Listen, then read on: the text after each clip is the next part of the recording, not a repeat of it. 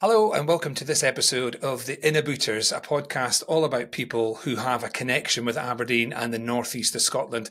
And we've tried to find out a little bit more about their story, their journey and their connection to this part of the world. And as always on the podcast, we ask our guests to introduce themselves. So over to you. Tell us who you are, what you do and who you do it for. Hello, I'm Chris Cusiter and I'm an Aberdonian. Left Aberdeen in the year 2000 and became eventually a professional rugby player, played all over the world, lived in France, England. And then when I could no longer do that, I moved to California and I'm in the Scotch whisky business, currently with a company called Alexander Murray & Co. And we do a lot of private label business over here in the US. Based in California, we work with Costco, Trader Joe's, Total Wine, some of the big chains out here. Which is perfect because it allows me to get back to the homeland a few times a year and allows me to live over here in the sunshine. So, yeah. Fantastic. And that ability to have a journey and a trip back and reconnect with Aberdeen in the northeast of Scotland, do you feel that's important? Is that something that you look forward to and does it regenerate you? How do you feel about that? Yeah, it really does. I know I'm pals with a few Scots over here, and I think it probably makes us more patriotic, ironically, by being away. And we miss, certainly I miss all the great aspects of home. And I love living here, and I do enjoy the outdoors kind of lifestyle and the weather and everything. But if you grew up in Scotland, you have obviously an affinity with the people, and it's a sense of humor and the kind of the dry sense of humor I think that we have that is quite unique, and the Americans certainly don't get it. They think we're really mean.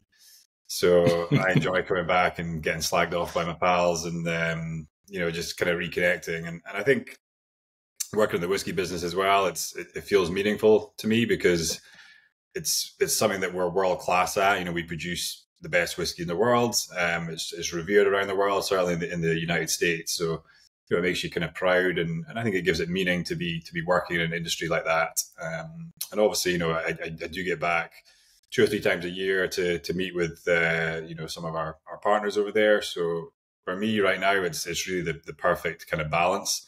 The other thing I've realized is I've kind of gone into golf in the last few years, and actually some of the best golf courses in the world are obviously in Scotland, and I can't wait to get back and play all those courses I lived next to and around for a long time and never took advantage of playing. So every time I come back, it's a real I get real enjoyment from exploring these ancient courses that have been around for hundreds of years. And it's just it is a fantastic place. It was a fantastic place to grow up, and it's a great place to come back and visit. And for me right now, it's the kind of perfect balance.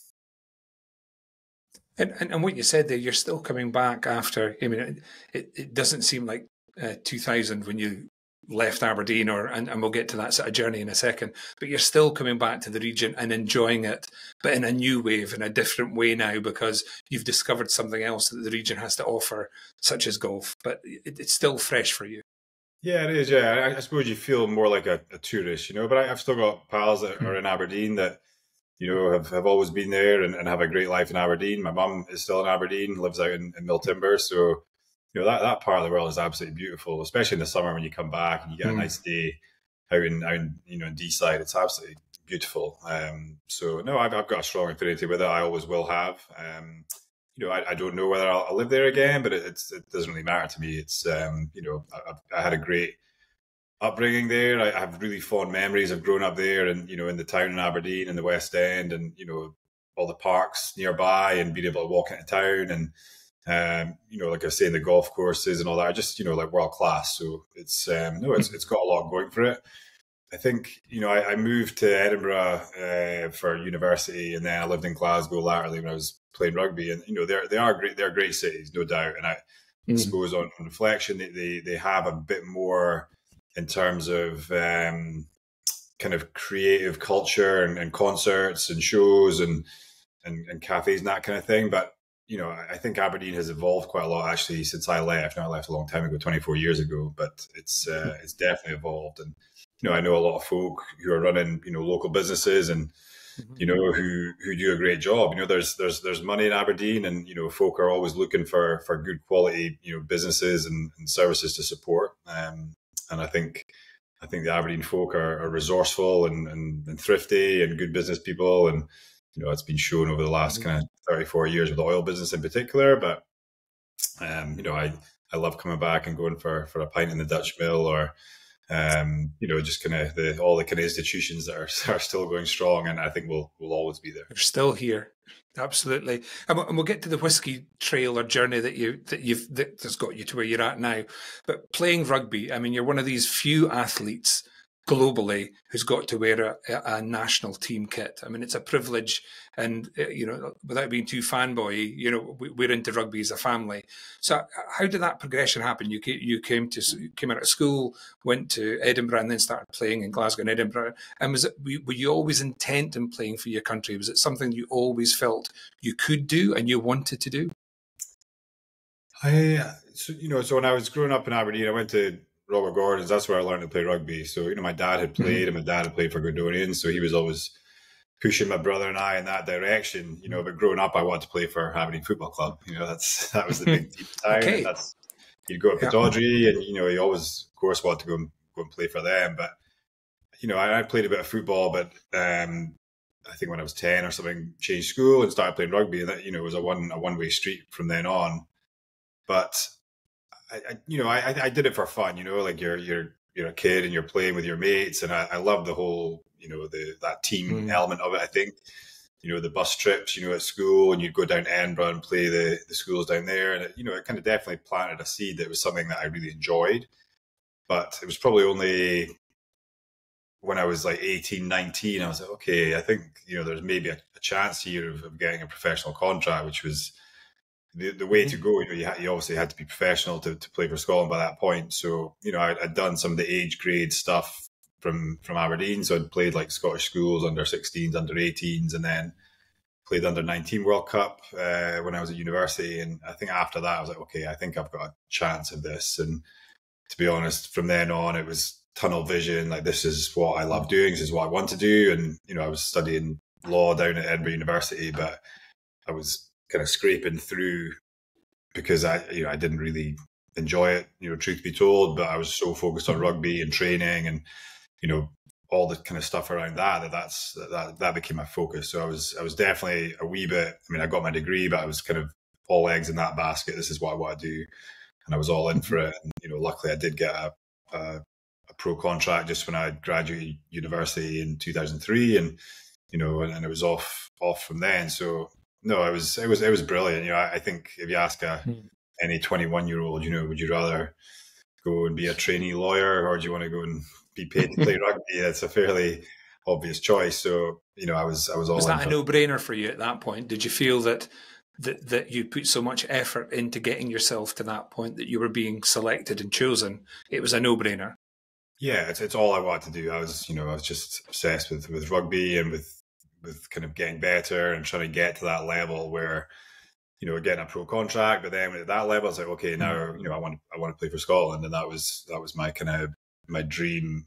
I'd say from when I was a kid, but I don't think I ever really thought it would be possible, to be honest. It was more when I got to university, 18, 19, and I realized I've got a chance of this. And I would play against guys who I thought, I think I'm better than you, and I think I can be even better. And I think that's maybe a wee bit what I think about being from Aberdeen gave me, is that Aberdeen we're a small country, but you're off the beaten track, and everything comes from the central belt. Everything revolves around that, and particularly around Edinburgh and rugby back in those days. So, these big private schools in Edinburgh who produce, a lot of great rugby players, but it gave me a chip on my shoulder, and I was like, I think I'm better than you. I think I can be better than you. And I kind of used that as fuel to train a bit harder and to, I'm super competitive. And I think it helped me, to be honest. I think that kind of mentality probably helped me to a point. I think at some point you have to kind of try and outgrow that, but it gives you motivation. And I think for sure, Aberdeen is the third biggest city in Scotland. And, we're not a big rugby playing country in overall, like compared to New Zealand or, these other small countries that produce an enormous amount of rugby players. So it's crazy, and it's still kind of crazy to me that Aberdeen is not looked at closer, as a breeding ground for rugby players who can come through, boys and girls. So, I know there's efforts going on, but I'm sure there's more that can be done. But yeah, I would support that. Yeah. Absolutely. I mean, I think two boys, two adult men now who have loved rugby, going through it. They've had to work really hard, but they've once they've been exposed to that level in the Central Belt, where they can sit there and go, actually, I can be as good as the next guy. I can be as good as the next person. And that did motivate certainly one of them to up their game, work harder. Naturally, ability gets you so far, but once you get to that level, and how did that work out? You're in that pro scene now. You're now looking at that next step to get into what's the step change between club rugby, pro scene, and then you're in the international circuit. I mean, how much more did you find that step change quite hard in terms of work effort and input, or were you always working toward that at this stage? I think it happened quite quick, to be honest. So I think I started my professional contract in 2003 down in the Borders, and so that was, well, I guess the season starts in like September, and then in the February the following year I got my first cap against Wales down in Cardiff. So it was all really, really quick, and it's, I mean, there's definitely levels to it. Obviously, going from, I was at Boroughmuir the year before to the Borders, playing in the Celtic League it was at the time, and then international. And at every level it gets quicker, and there's less space, and people are bigger and stronger, and so you just kind of, I suppose you adapt, or you have to adapt to survive. And it was a bit of a baptism of fire. I think maybe having a wee bit longer in the pro game before getting not thrown at the deep end, but I don't think I was really ready. But you're not going to ever turn that down. So I was, I was only 20. What was I? 21, 22. I think, playing in that Six Nations, and it was a dream come true for sure. I look back and I think those were the best days, because it's the excitement of playing in those stadiums for the first time and in front of 80,000 people, and wearing the Thistle. Like, that's really, really special, and the families there, like my brother, my dad, my mum are all down at the game, and they're watching, and they're proud, and it makes you really proud. And I think that the hard thing about that period for Scottish rugby was that we didn't win that many games. And I think when I look back, although of course I'm proud to have played as many times as I did and all that, it was a tough period. So you want to win for Scotland for sure. You want people to be proud, and the way that I watch Scotland now in the Six Nations or World Cup, and I'm it's brilliant the way that they play and the results that they've been getting in general. And I think definitely would have loved to have been part of that era. But I've also learned to try to focus on the positives, and that kind of it could have been better. I'm actually done with that. I had a great time. I really loved playing rugby professionally. It allowed me to see the world, and I lived in France for a couple of years, and down in Manchester playing for Sale, tour with the British Lions in 2005, which is like beyond what I ever thought was possible. And so I look back proudly for sure. It was a great time. Well, we'll talk about the modern game maybe just a little bit in a second, but I've stepped on the pitch in Murrayfield, but it's been empty, right? So like most punters, I've managed to step on the pitch. How do you come out of that tunnel with that top on, knowing there's 80,000 people, with probably about half of them, maybe 60%, really want you to win? Is it quite emotional, or what sort of prep talk do you get before you enter that stage from the team? Who's taking you through there? Who's mentoring you into that space?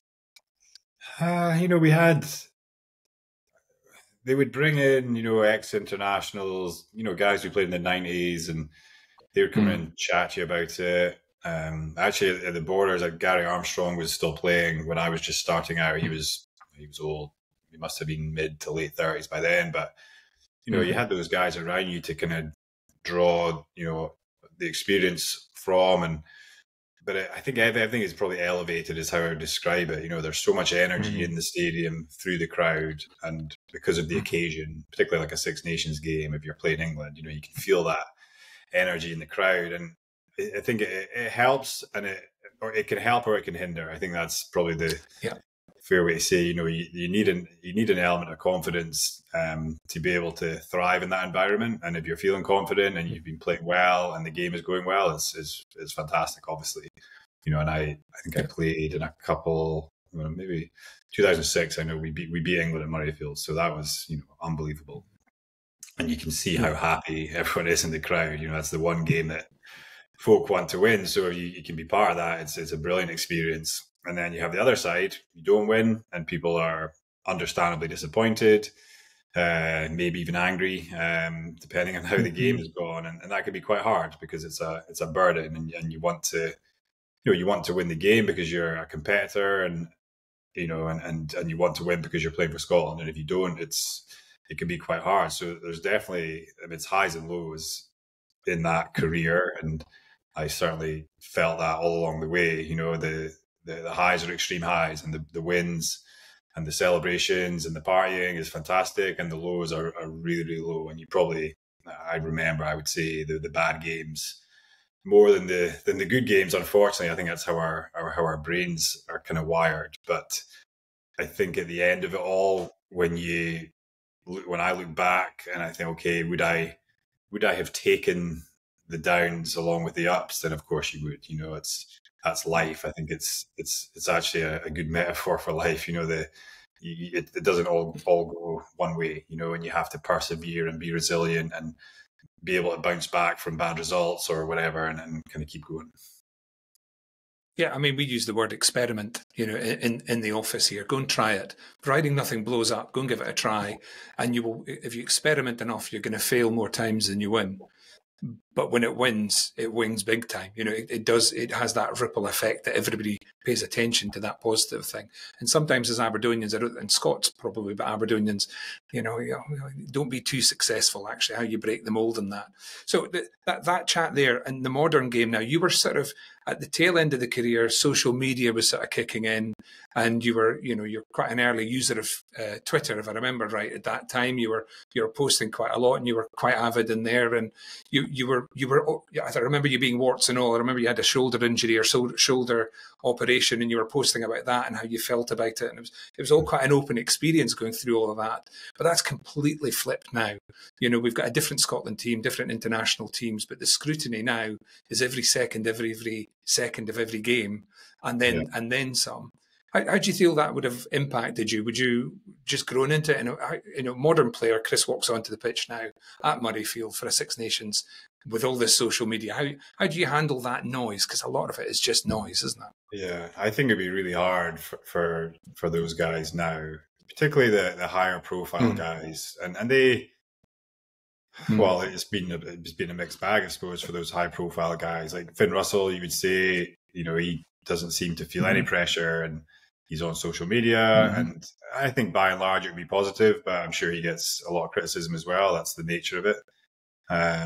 Stuart Hogg has had a difficult time. You can, when you look at the, what's been going on, and I think if you those guys were good young, and they were then like world class young, and they were some of the best rugby players in the world, and that is probably something that Scotland didn't have so much.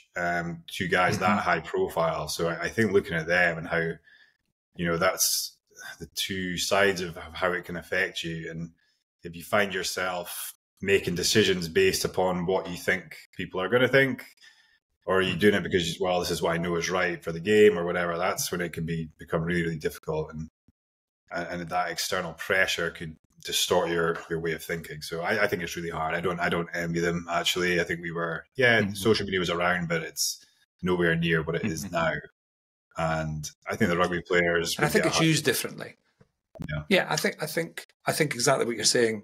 It's used differently. I think the players who make the most of it do court that negative side of things, because that's what it is. It's the internet. It's the worst school playground in the world. I mean, it's because you don't know anybody's face. But the flip of that is it's there, and it's how it's used, and some of them use it very well, as you've said. So you're in that international scene. You've played in France. You've picked up some injuries because you're playing hard. That's it. I think the game was changing at that point as well. People were getting faster and bigger. Certainly, as an outsider, it seemed that way. That the same way that Tiger Woods came in as a golf athlete, he was the first athlete to play golf. There were some really big, very fast rugby players just as you were coming through that space, and there seemed to be a disconnect a little bit. Did you see that, or is that my unrealistic view as a punter looking into the game? People became it felt all of a sudden within a 4-year period, big and fast. They always felt big and fast playing in it, but I think, especially if you're my size, I'm not yes, a big guy, so you are competing against those. But I think it's the sports science of the conditioning that has developed a lot. And we did a lot of that. We lifted a lot of weights. There was a lot of conditioning going into it, but I think every year, as the kids who are in academies younger are probably bigger and stronger earlier, and there's no real kind of throwbacks to the amateur era or people who are able to get away with not quite being at that level. I think my issue was I was kind of fearless in a way on the pitch, because you feel conditioned for it, and you're used to contact, you're used to playing with big folk all the time, so you just think, well, I'm gonna kind of give it everything. And I had a lot of injuries by playing like that, and at the time I was like, well, this is how I like to play, and I'm 100%, and I'm not kind of scared of that contact. But it cost me a lot of years of playing rugby, really. I missed a lot of time through injuries, some unlucky, a dislocated shoulder, which cost me 11 months, a fractured a kneecap, and those were maybe somewhat avoidable, but you're gonna get knocks playing professional rugby. Like, it's just a physical game. And I watch it now, disconnected from the game. I'm not conditioned for it, obviously, and I watch it and I'm like, this is brutal. Like, the hits. And I think it has developed. I retired 8 years ago. It's definitely developed, but it's at its core, it's a brutal sport, and it's bone on bone, and it's big, strong men and women hitting each other really, really as hard as they can. So it's going to hurt you. It just depends. Can you avoid the big injuries? Can you avoid the ACLs and the dislocated shoulders and that kind of stuff, and the head injuries, and come out of it in one piece? And for me, that I was never bothered by the injuries. It's just was like, right, fix me up and I'll get back out there. And that's just part and parcel of it. But I think looking back, I think it probably could have been a bit more canny about how I played, and it was just never really my way. So you live and learn. But you're smiling about it. You've got we have an affinity in Robert Gordon's College in Aberdeen because of my children going through there. I remember George Watson. He must have been on the go as a rugby coach when you were there, and my kids affectionately called him Yoda because he was as old as Yoda. But the first training session that we were doing with the kids, he walked past the line of dads, mostly dads, unfortunately, and said, "Gentlemen, rugby is a contact sport. Your children will be contacted by other children at full pelt. If you don't like that, this is not for you." And he just kept walking down the line. It was blasé. There was no statement. And that's what he did. I mean, you realise that. I mean, we got that a little bit.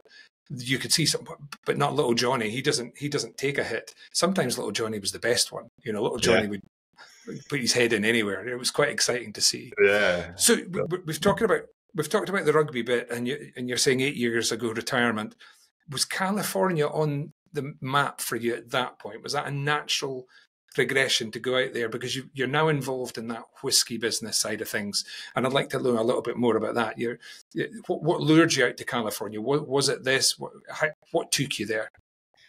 It wasn't. I would say it wasn't a natural path to follow, to be honest. I kind of wanted it to happen because I just really liked out here, and I really wanted to have the experience of living out here. And the thing about playing rugby, it's a great, I did 13 years professionally, so from 21 to 34, and it was brilliant. I loved mostly all of it. But you're then 34 years old. You've never had a real job, as it were, a traditional job. You don't have experience in anything other than playing rugby. And I tried to do bits and pieces here and there, and bits of work experience, and try to understand other, businesses, but you're like a 21-year-old who's had arrested development, and you haven't had the chance to be a young guy, making mistakes and kind of being forgiven for that. And at the time was married, had one daughter, and you've got, responsibilities, things to pay for. So it's quite tough, actually. And I don't think that this would maybe only be really fully understood by folk who've gone through that transition from professional sport into the real world. But it's really hard because you've been at that level, and things are in some ways quite easy if you're at that level. You get paid quite well, and you get free things. I had a Nike sponsorship, so you're getting free clothes, you get a free car, like all that stuff is great. And when it ends, it just ends, and it's cut off, and it's coming, and it's quite hard. So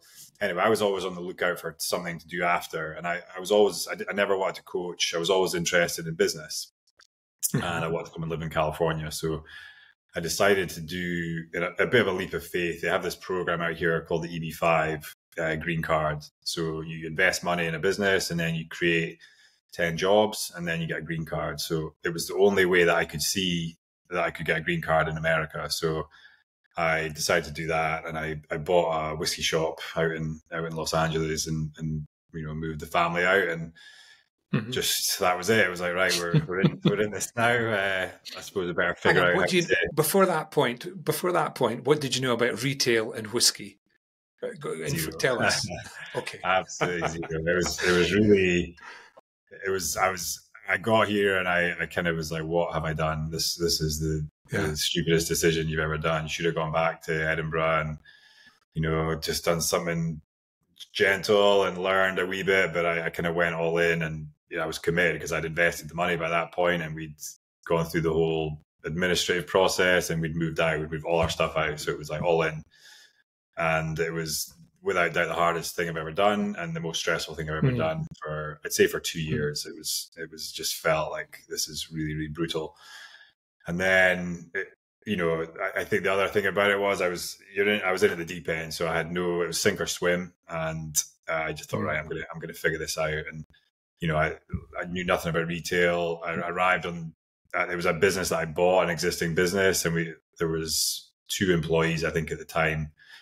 So I get there on day one, and I felt like a fraud, if I'm being honest, because I would imagine most folk that kind of start their own whiskey shop have probably worked in a whiskey shop, and they've probably built up experience, and they understand how a store works. But I didn't know any of that. So I felt like a fraud because I'd been able to buy this business because I'd made some money playing rugby. Now that doesn't nobody cares. So I turned up on day one, and one of the guys that was there, he said, "Oh, what would you like us to do?" And I said, "Well, I don't know. What do you normally do?" Well, we do this and that. Okay, well, you just keep doing that. In the meantime, I'm trying to go, okay, what do I need to do here? And, and I figured it out. I think that's the end of the story is I figured it out. And I think that pressure, obviously, I worked more than I've ever worked in my life, long hours, long days, many 6 or 7 days a week because I had to. And it was tough, with the family. It was, it was a tough period of our lives, and there was no kind of going to the beach or, any of the kind of things that you'd think, oh, moving to California. It was just really, really full on, but it did work out. And it was actually a good way, I think, of learning, just kind of getting stuck into everything and figuring it all out. And in the end, I grew the business a lot. I created like 17 jobs, and I think in the end, and it was a good experience, but for sure the most stressful thing I've ever done. And I'm glad I don't have to ever do that again. So did you approach that like your rugby career? You went, there's no point in going into the pitch half-assed. I'm gonna go and play here. I've bought a shop. I need to go and play now. So I'm gonna make it up as I go along. I'm gonna find out what hurts, and I'm 2 years or 3 years or 4 years later, I'm 17 staff in, and it's successful. Is that a tenacity that you've always had? And is it a Northeast thing, do you think, or is it a Chris Cusiter thing? I think so, actually. And I think, I never really thought about that, but there probably were a lot of similarities with, the way I played rugby and the way I did that, because I think when I played rugby, there was always more skillful guys for sure, like guys who could pass better, could kick better, were quicker. There's always that. There's always someone who's better at something. But I think I definitely tried really, really hard. And I think that I was, I gave it everything, and I was fully committed. And I think, okay, well, that's what I've got. And for sure, I think that's a Northeast thing. And I think what I was saying earlier about the kind of chip on the shoulder, being from off the beaten track, and obviously coming out here, I didn't know anything about the competition really, to be honest, but really most of the whiskey stores or the liquor stores are owned by the Syrian community. So, and they're very, very canny. They stick together. They help each other out. So I would have been the only Scottish store owner in California, probably. So, that was like an underdog. Okay, I'm here. I've got no experience. And yeah, definitely gave me a point of difference maybe. But all I had was hard work because I didn't know anything about running a store. I had no expertise. I had no savvy.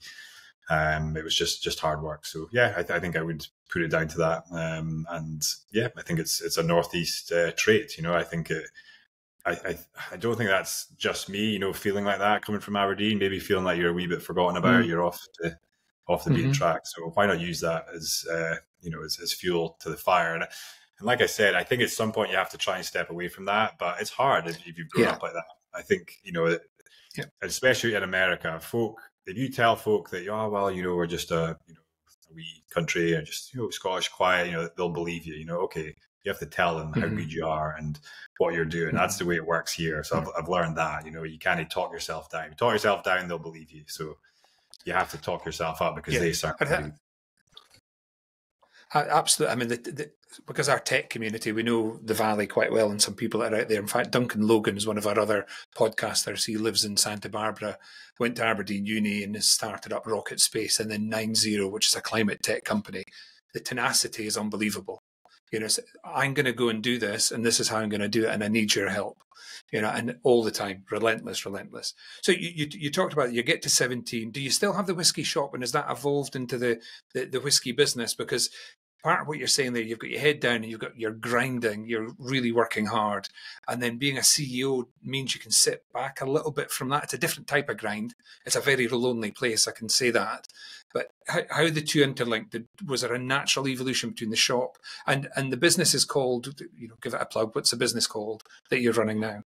So it's Alexander Murray & Co. is what I'm doing now. So I actually sold the last business in 2021. So it was just post-COVID. COVID was actually good for the business because we were doing online alcohol sales. So the whole of California started drinking a lot. I think like everyone did around the world, we were very well placed to capitalize. So it just is like somebody turned on the taps and we were just, almost 2 shifts a day. So I think it was 2 8-hour shifts, 2 different crews coming in, packing boxes, shipping orders. It was full on. So wow. It was never going to be better. It was a kind of once in a lifetime opportunity to get the sales up. And then I think myself and the whole team were just exhausted and I got a good offer to buy the business and I sold it because I just knew that if I didn't get out now, it was never going to, I didn't think I could ever have made it bigger. And also I didn't want that life. I didn't want to be working as much as that, to be honest. So sold that in 2021 and just took a bit of time to say, okay, what do I actually want to do? And luckily my friend out here, a guy, Steve Lipp, who's another guy he's actually from Turriff, but Northeast. So he's been out here for 20 years and started Alexander Murray & Co. And got his first customer, I think in 2004, maybe 2003, 2004. I was looking for somebody to come in and, help him run the business. And it was a great opportunity and it's a great business. And, it allows me to come back to Scotland more often, as I was saying earlier. And, the deals are bigger, but there's not as many of them. So it's a slower moving pace of business, which actually is far more compatible with a balanced life, which is what I'm kind of more intent on having these days. So no, it's worked out really well. And, and we have our connection. We, Alexander Murray sponsor Gordonians Rugby Club. We are the jersey sponsor. So it's a really nice connection. Steve had played for Gordonians back in the day. Obviously, my dad had played for Gordonians, so that's a really nice connection. And Steve and I are desperate to get back and get on one of the bus trips, actually, next time we are back and they have an away game. So hopefully that'll happen. That sounds ominous. That's all I'm saying. That sounds ominous. And the business itself, is it a bottling business or is it an importer exporter or what is? Do you create blends and brands? What happens in there? Explain it to me, please. Yeah, we're a bit of both. So we're an independent bottler. We have our brand, the Alexander Murray brand.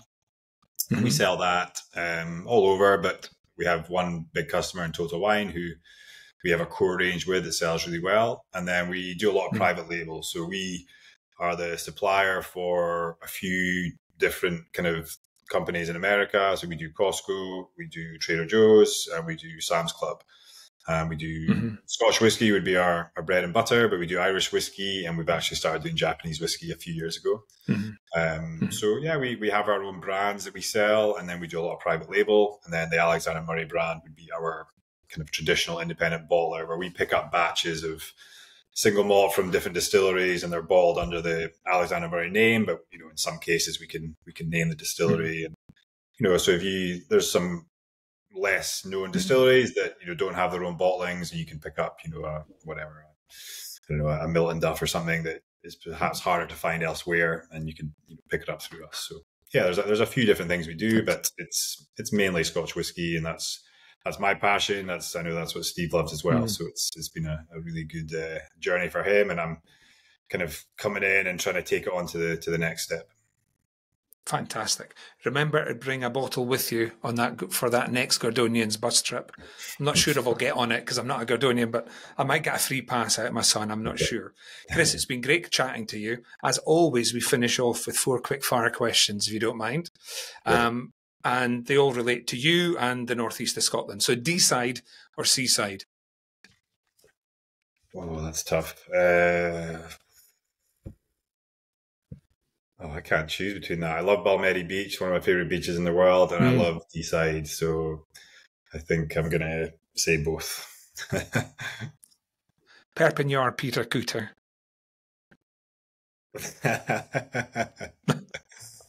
Well, I hope my mum won't get offended. She lives in Miltimber, but I actually love Perpignan, so yeah, we'll go Perpignan on that one. Good memories from there?